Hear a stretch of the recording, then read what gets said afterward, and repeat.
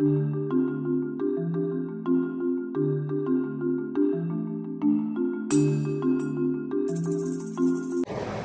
Ghonim, you were one of the most prominent figures of the Egyptian revolution, which led to the downfall of Mubarak, the rising of the Muslim Brotherhood, the election of the new president Mohamed Morsi, the military coup, and finally the election of President Al-Sisi. How do you assess the outcome of the revolution? Which of its goals were achieved, and how much better are the Egyptians doing today than they did under the Mubarak regime?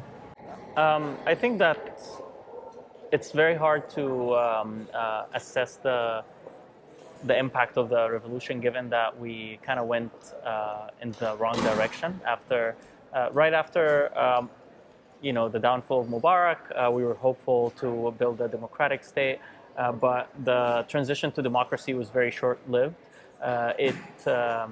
It failed on the short term. I believe that it is very obviously like the state of freedom, democracy in Egypt has deteriorated, even worse than pre the revolution time. Having said though, I have this view that it was kind of equally like it's naive to think that the revolution succeeded right after the downfall of Mubarak, and it's equally naive to think that it failed now. There's still like a change in power dynamics. Whatever we have now is not sustainable. I think Egypt is inevitably going to move into a democratic direction. I just hold this belief in me, and this is not just like a naively optimistic belief. It's just at the end of the day, the world is becoming more of an interdependent force, and there's this global move towards like having compatible systems of governance. That's what I would say. And from that belief, I think, unfortunately, we are in a wrong direction now. We will eventually self-correct, but we have wasted a lot of time and energy, and unfortunately, a lot of people died in the process. I can't go back to Egypt right now, so it's not like I'm saying everything is great. Obviously, things right now are on a big downturn, but the amount of learnings that a lot of people, including those who are in power now, are having is huge. And I think we'll meet in like 10 years from now and look back and say that, oh, interesting, these developments kept changing where Egypt is heading. And I'm a realist. I wouldn't even say I'm an optimistic person. I'm a realist, and I think my realism tells me that things will definitely head in the right direction soon. You left an executive position at Google in 2011 to support the revolution in Egypt. Knowing the outcome, what would you do differently if you had the chance to travel back in time? No, all my decisions were based to the knowledge I've had at the time, and in accordance to what I believe is my moral compass. And given that, I wouldn't have done, knowing what I know at the time, I wouldn't have done things differently. But knowing what I know now, I would have done things differently. But the thing is, like, it's kind of like it's kind of a catch-22 situations. Like, if I didn't make those mistakes I've done in the past, I wouldn't have learned what I've learned now.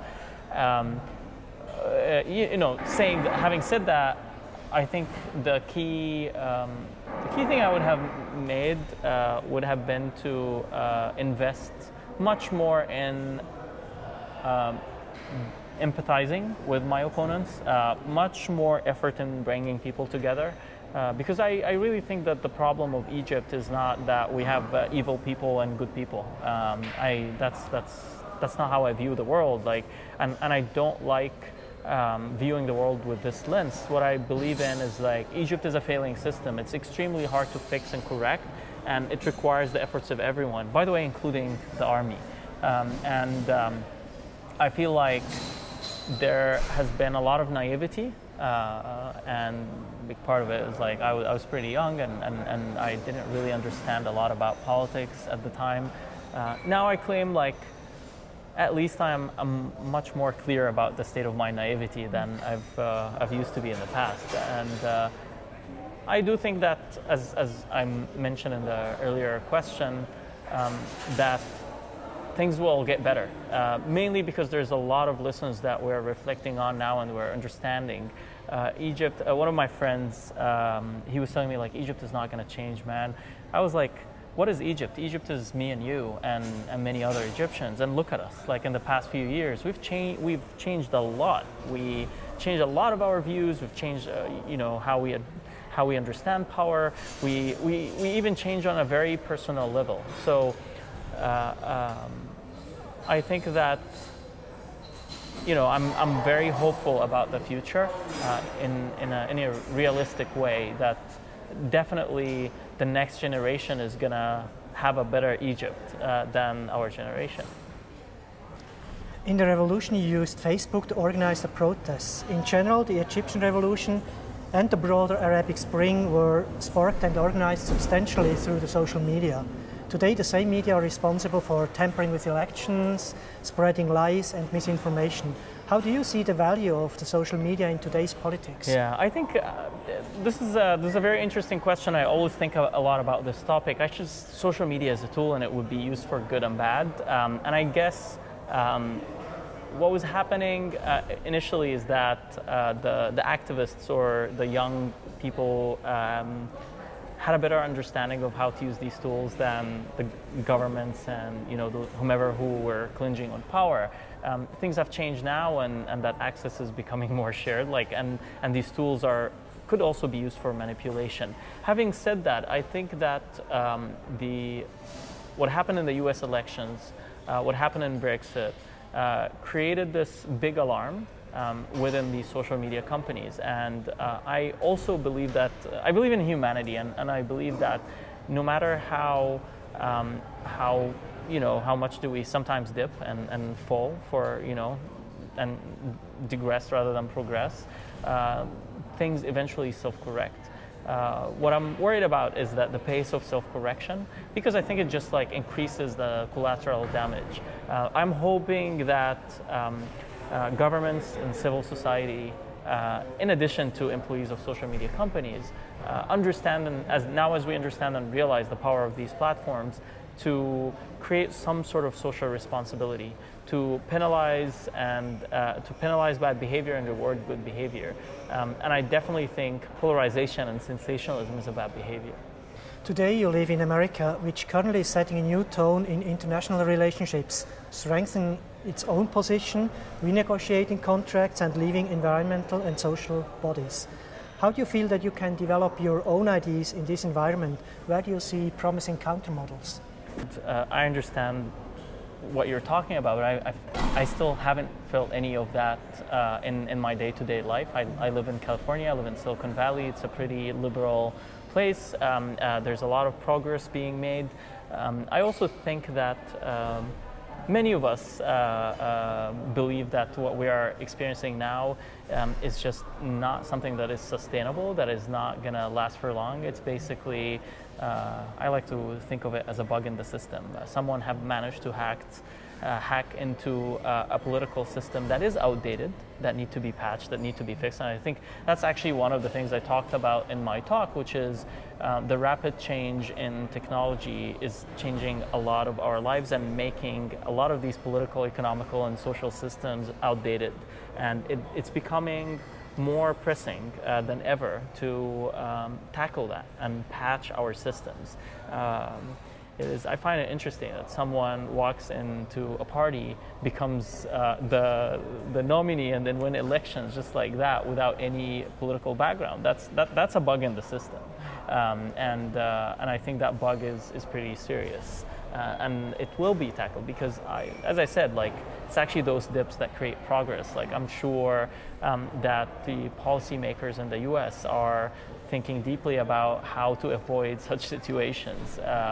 And I guess until they make their moves, it's becoming a more of a responsibility for the citizens to vote and show, to voice their concern using the power that they have, the power of voting. So I'm very curious about the elections, the midterm elections that are going to happen in November. Is any part of your current or future work geared towards correcting this system or try to avoid the mistakes? I would love to. I would love to be able to help in any way I can. I don't.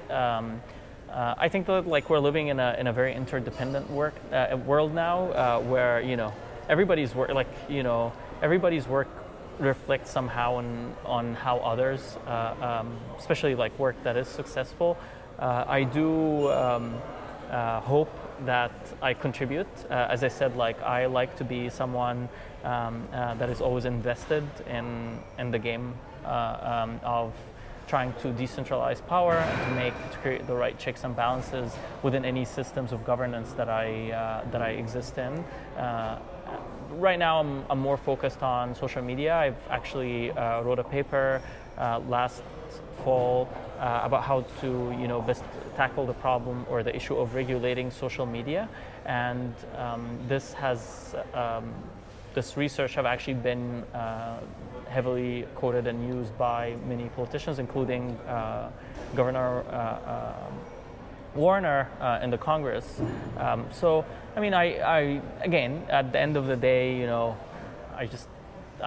I do whatever I can do, and I don't really wait for results, and I think that we're all interconnected, and there's a lot of cause and effect that goes on, and my effort goes way beyond my own abilities, because we just basically build on each other. You could inspire me to think about something, and I go think about it, and then I inspire others, and that's how things work. So, massively increasing national debts, increasing migration flows, and aggravating environmental problems are challenges that today's generation is passing on unresolved to the young people.